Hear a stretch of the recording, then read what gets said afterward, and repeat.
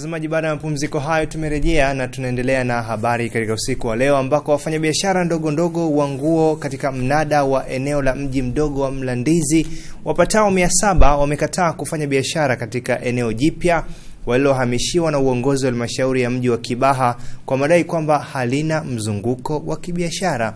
Hata hivyo, mamlaka husika zimeeleza kwamba hatua hiyo imechukuliwa ili kuwapatia wafanyabiashara hao eneo ambalo ni salama zaidi kwa wao kufanya biashara. Margaret Malisa anaripoti kutoka mkoani Pwani. Wakizungumza na waandishi wa habari, wafanyabiashara hao walikuwa na haya ya kusema. Sisi tunaitisha mgomo, tusifanye biashara, kama ikiwezekana tusiwepo kabisa hapa maeneo ya Mlandizi. Kwa sababu hili eneo tunalolifanyia biashara sasa hivi ni eneo la tazama ambalo halina hatari yoyote. Lakini sasa hivi tunaambiwa twende kwenye eneo la mtu binafsi ambalo sisi wafanyabiashara 100% tunayofika 700. Kwenye ile eneo tunaweza tukaingia watu 15%. Lakini sehemu nyingine tunaambiwa kama hatujatosha twende kule maeneo ya TANESCO. Wakati sisi tunaambiwa pale tazama ni hatari. Huko laini ya TANESCO ina maana hakuna hatari. Sisi tumeshaathirika mpaka leo hii. Hatujafanya biashara, tuna wiki hii ya 3. Tunafukuzwa, tunanyanyasika. Naona sisi sio wananchi wa Tanzania.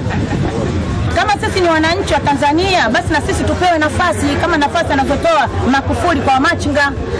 Haya, mkurugenzi wa halmashauri ya wilaya ya Kibaha akafafanua sababu ya kuhamisha wafanyabiashara hao.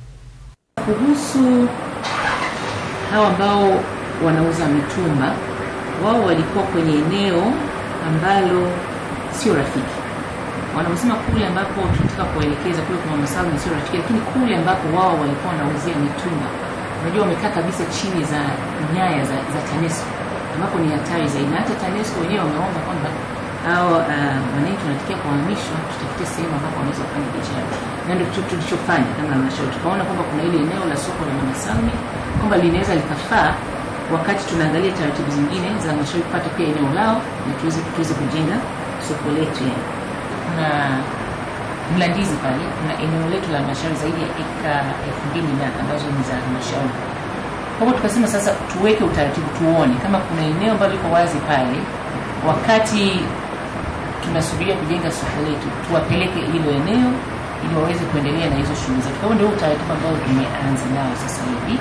Lakini pia ningependa kuambia wananchi pia serikali inatambua hivyo, na kwa kuona hilo tunategemea kupata fedha kwa sababu ya kujenga soko letu na halmashauri ya wilaya Kibaha. Margaret Malisa, Channel 10, Kibaha, Pwani.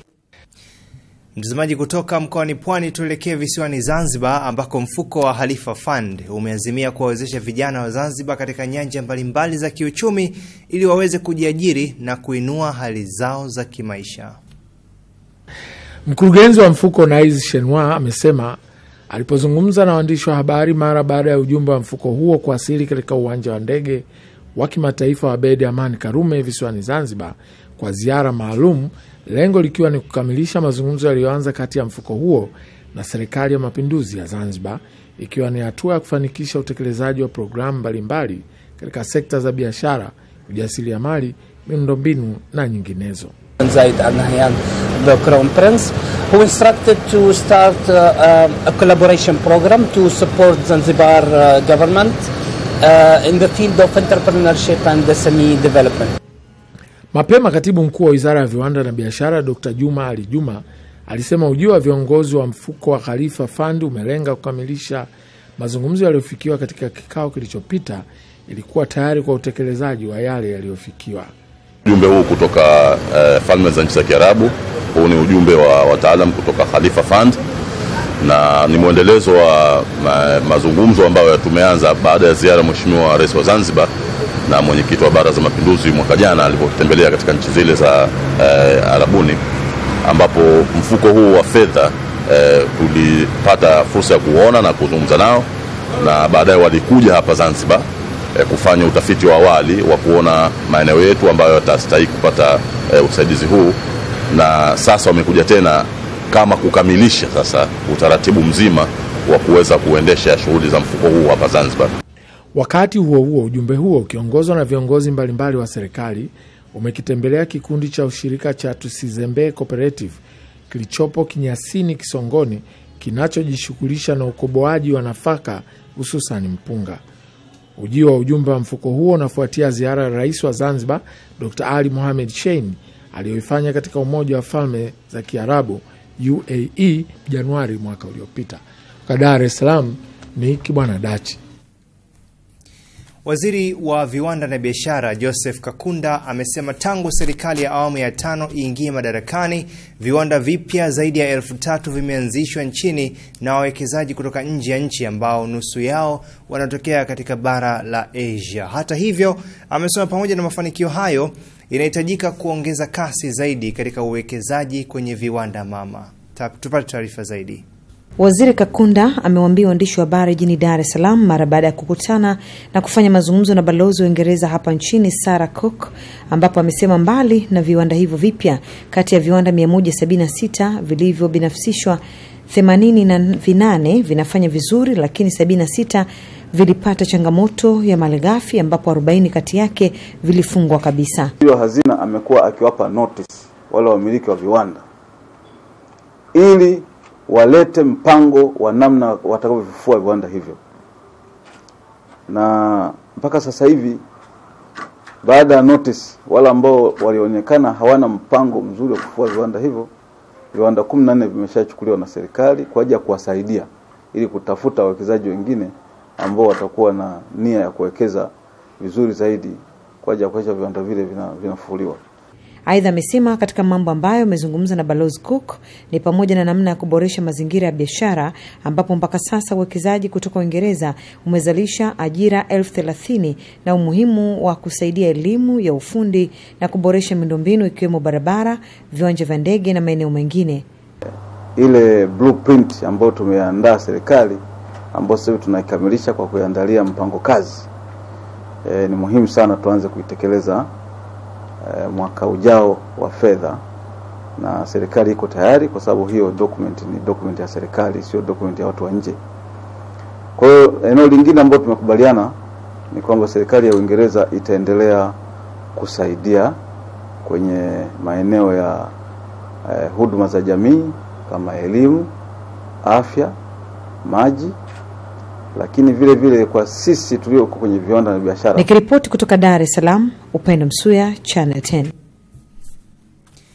Benki ya CRDB imemwaga rasmi alikuwa mtendaji mkuu wa benki hiyo kwa miaka 21 mfululizo Dr. Charles Kimei, huku wakitaja kuwa moja ya alama kubwa aliyoiacha katika sekta ya kifedha ni kuhakikisha kwamba huduma za kibenki zinawafikia Watanzania wengi walioko vijijini. Faraja Kihongole ameandaa taarifa ifuatayo. Wakizungumza kwenye hafla hiyo iliyoandaliwa na benki ya CRDB na kushirikisha wawakilishi wa wafanyakazi wa benki hiyo, mkurugenzi mtendaji mpya Abdulmajid Nsekela amesema pamoja na mchango huo mkubwa, Dr. Kimei pia ametoa mchango mkubwa katika kukuza wataalamu kwenye sekta ya kifedha, wakiwemo wakurugenzi ambao hivi sasa wanaongoza taasisi mbalimbali za kifedha hapa nchini. Aidha, Bwana Nsekela amesema Dr. Kimei amewezesha benki ya CRDB kupata mafanikio makubwa pamoja na kujenga mshikamano na uwajibikaji wa wafanyakazi katika kuikuza benki hiyo, na kwamba hayo yataendelezwa pamoja na kusambaza huduma za kibenki hapa nchini. Sisi tuliobaki inatakiwa tuonyeshe kwamba kuondoka kwako sio kwamba ulikuwa peke yako.